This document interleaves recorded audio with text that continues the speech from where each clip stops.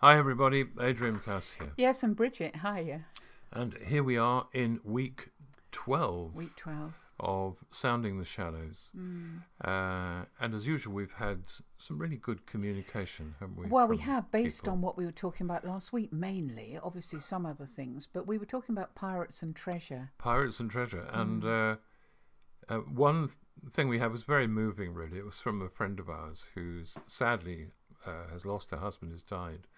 But they were so in love, you know. And she talked about how she used to walk past him as he sat in his chair Yes, towards the favourite end, chair, towards the end of his life, and just ruffle his hair. And she'd say, "You're my treasure," and he'd say, "Where did you dig me up?" Yes. I was so lovely. I If think you it knew brought- them, you would be able to hear their voices Yeah. clearly saying those things. Yeah. And although he's died, they just were so blessed to have that time, weren't they? Yeah. But I mean, it wasn't just something as beautiful as that. There were one or two quite disturbing things. But I found this so interesting. Somebody sent us a poem she'd written called Pirates, which we'd really like to read to you. Pirates. They crept into my room again last night. Cover of darkness, somehow seeming their natural habitat. No brightly coloured, cheerful cartoon characters, but dark in origin and intent, whispering words I know are lies, but fear are truths. Refrain born long ago in the darkness of a childhood marked by pain, a melody that echoes in my bruised and hurting heart. But yet, refusing to be silenced, there is another sound, a gentler tone, a pure, sweet note, in contrast to their discordant mutterings. And so, with every fibre of my being, I listen, blocking out all other sounds but this, your voice of love. I think what struck me reading at this time, Adrian, is just that there was a decision there to listen. A decision to determinedly seek. Yeah, it's very something necessary sometimes. solid. I mean, if you can manage what that person manages there, that's fine. But we know lots of people don't, and I don't. I certainly don't manage that all the time. But we were thinking about treasure last week, and after that, I really thought about what is my treasure, not what should be, but what is. What is really valuable to me in my life. And it was very interesting to open my treasure chest and see what was in there. Oh, am I in your treasure chest? Yes, Adrian? you take up most of the space in there, actually. That's very rude, darling. Come You on. know what I mean. Well, I'm not sure I do. Oh, right. Well, there was a yeah, of course you're in my treasure chest. But there are a number of other things. Some are things that you might think should be, and some are just there because they're important. One that you might think is important is communion, and we talked about that last week. Yeah, you didn't we? did. You talked about meeting God in communion. Somebody reminded us of something that C.S. Lewis said. Well, didn't she? it's almost not meeting God. It is meeting God, but it's just being aware of something profoundly right in the centre of things. It's hard to describe, but yes, What did C.S. he Lewis actually say? C.S. Lewis said this, and it echoes almost exactly what we feel. Lewis said, "I find no difficulty in believing that the veil between the worlds is nowhere else so thin and permeable to divine operation. Here, a hand from the hidden country touches not only my soul, but my body." And someone sent that quote to me, so thank you very much for that. And Lewis is also in my treasure chest. You and he in my treasure. There's a thought. And just watch what you're up to in the treasure chest with C.S. Lewis. There's a very childlike thing about Lewis in my own mind, which I think is a lot of people have. He is an anchor point in my mind because he was an incredibly clever, incredibly widely read man. And his intellect and that breadth of knowledge was not a barrier to faith. Yeah. And however silly that sounds, I lean my head on that pillow and have done for years. Yeah, I don't think it's silly at all, really. I think there was one point, wasn't there, when we were kind of told that we had to be a fool for Christ. And in some way, it was very easy to think that that meant you had to sort of push down anything that didn't fit with giving up everything you thought. That's right, yeah. Yeah, I heard, I think we both did some time ago, about, it was Elaine Storkey, wasn't it, who's a lecturer at Oxford, and she's a very, when I say fundamental Christian, I don't mean silly, I mean somebody who truly believes it in her heart, and she was really being pursued by the atheists on the staff who genuinely could not understand how somebody of such a brilliant mind could believe something that they saw as nonsense. And after a really long day, her response to them was, "I have decided to believe." And that has helped me so much. There is a decision at times when everything's flailing around to think, but I made that decision and I will stick by that decision. Yeah. That was the anchor point, the thing that she went to hold her together, really. Yes, it's very interesting, and I don't even, I mean, she actually told me that story, and I also, both of us really have kept that in our minds ever since. I'm not sure what that process means, because I think there's something in the decision making that fulfills the thing that you're looking for, you're hoping for. Somehow it isn't a game, it kind of brings it nearer. It's an odd thing. I'll tell you something else that happened to me this week, and I was writing to my brother about this and trying to make it clear what happened. It's absurd. I mean, I was as you know, I was in our shed at the bottom of the garden, trying to make up a shelf unit. Yes, you do have to begin by saying you are the least practical person in the universe. Well, about that, but my DIY skills are extremely low. I think I have said before, WD-40 I always thought was a postcode till someone put me right.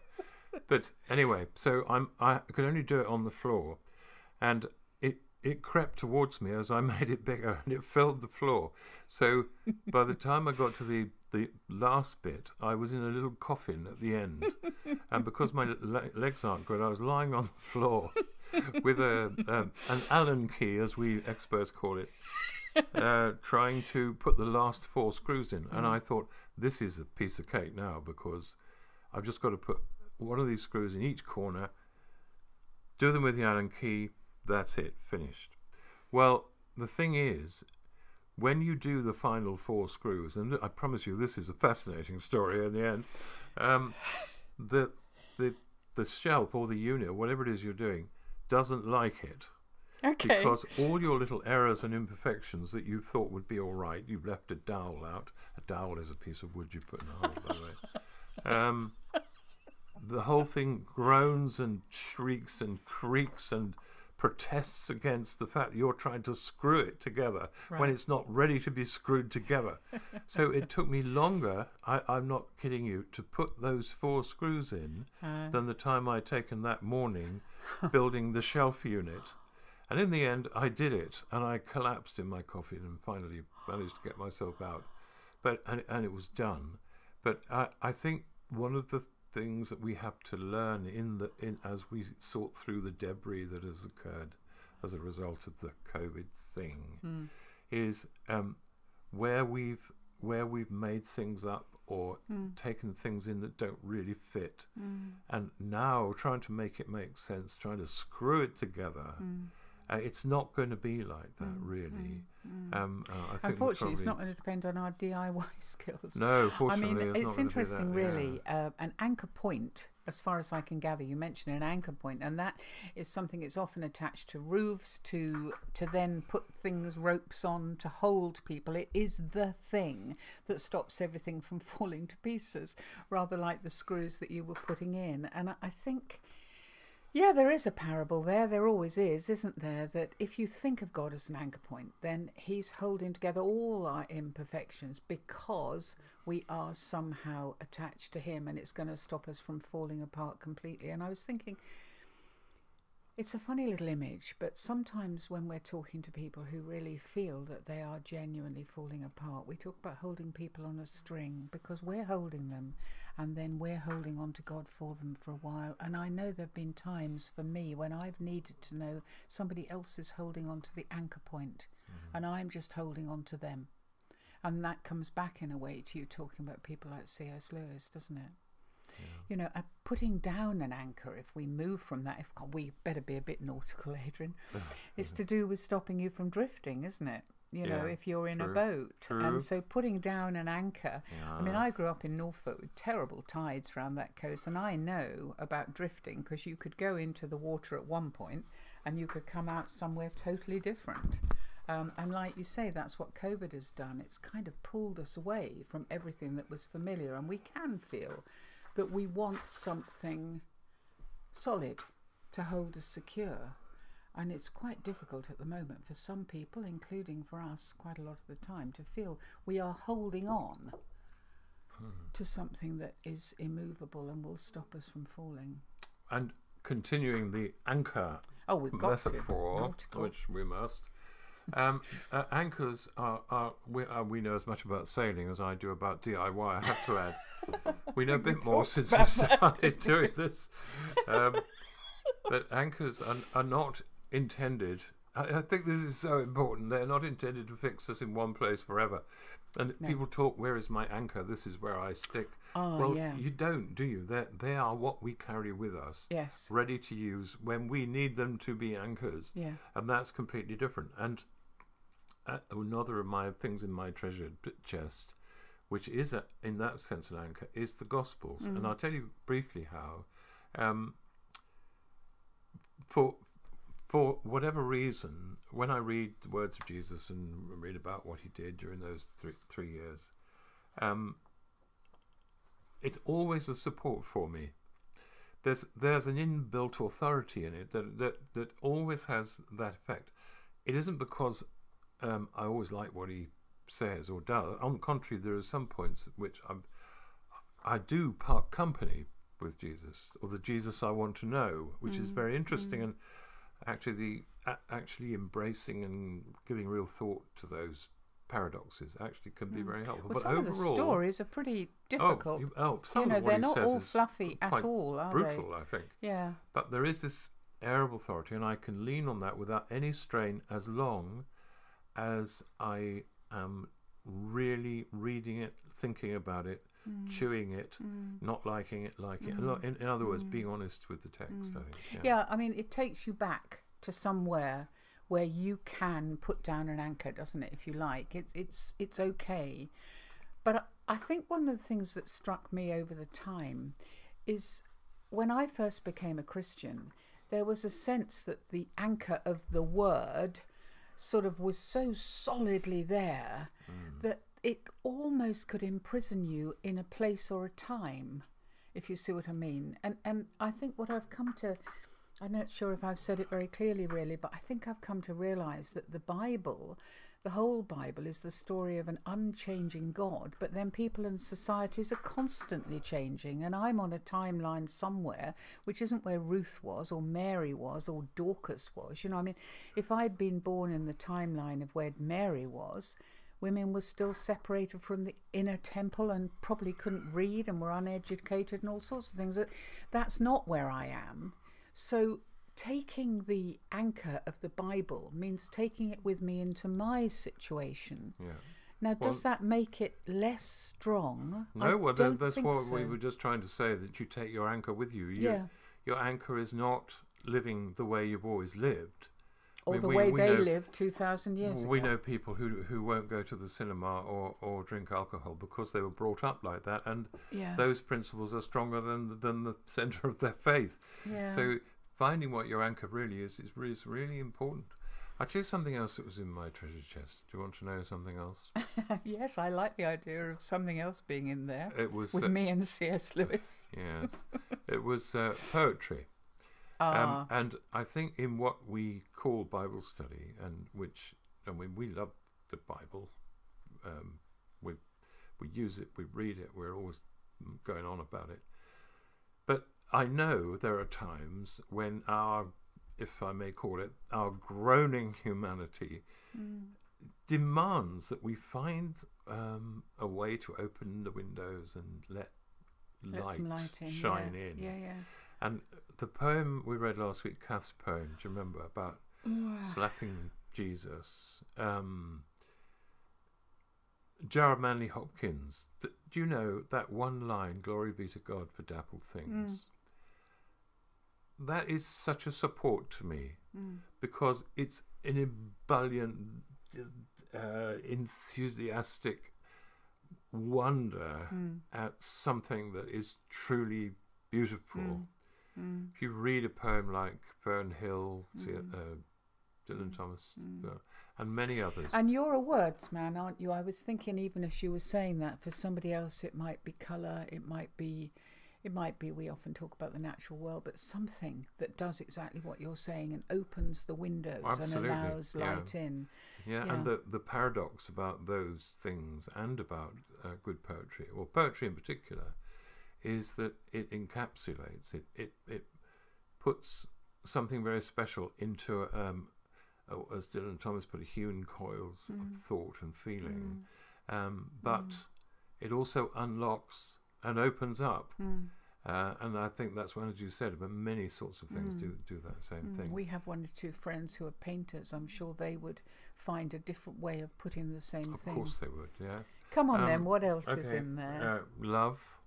People who go on loving me, even, especially when they know how unlovable I can be. Right. Do you find that hard to believe? Well, family have got to be in there. And ideally church family. But I'll tell you something. I was thinking, we've mentioned once or twice going to Bangladesh. And do you remember we went up to an area called Tuatul? And Tuatul is in the middle of the great puddle. Yeah. I mean, Bangladesh is essentially one big puddle, isn't it? Yeah. It has regular flooding. And if you remember, there were those little hills where so the buildings, any little houses were built on little hills, and actually attached to the house on dry land was a little boat. Because those people knew that when the floods came, they would lift the anchor and their boat would help them to escape to safety and to a new place. And there are times, aren't there, where you have to lift anchor and escape danger.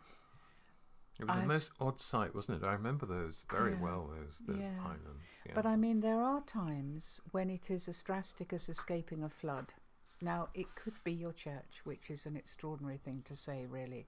But the very church that is supposed to keep you safe and be your anchor and absorb you even when you're unlovable can be the thing that is abusive. A family relationship can be, and even on occasions, a marriage can be that. Oh, absolutely. And then you take your anchor, your ultimate security with you. You don't leave him behind and think he won't want to be with me anymore because of what I've done. It's fascinating, really. One last thing, perhaps. I was thinking about the pain of God. Okay. The suffering of God.